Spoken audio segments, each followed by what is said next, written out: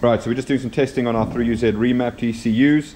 In this particular case, what we're looking for is the operation of the ACIS.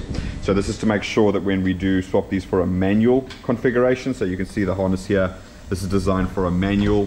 There's obviously 0 gearbox wire, and we've got 0 gearboxes here. There's nothing that's plugged into the ECU in terms of the automatic gearbox at all. So what we're basically going to do is we're going to start up the engine. We're going to rev it to above 4,700 RPM and more than 60% throttle. And what you're going to notice is this ACIS valve will close as soon as I start it. That'll make the intake runner length the long distance. And then as soon as we rev it up, it's going to then pull up again to fully open. And then that's going to have the short intake runner length, which is what you want at the high RPM. Okay, so I'm going to put my earmuffs on because we're obviously going to rev it up. I have warmed the engine up, so I'm not abusing it. I'm not revving the crap out of it from cold. So yeah, let's get this done. So just give me a second.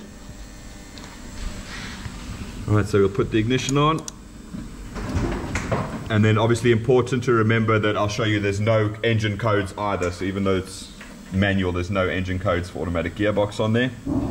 Let's start her up. Okay, so you can see the valve just closed down. Okay.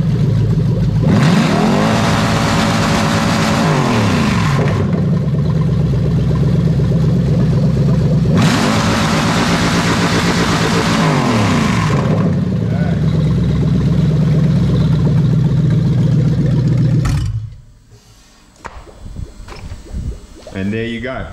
Sorry, the first time I didn't press the throttle down enough. I'm trying to do it by my hand. But yeah, so you can see as we go above 60% throttle, so even if it's above 4,700 RPM, it won't open unless the actual throttle is above 60% as well. Okay, so that's all working as it should do. Again, 3UZ 6-speed Toyota Crown, remap for manual, ACIS is fully working as it should. All right, thank you guys for watching, and we'll see you later. Bye-bye.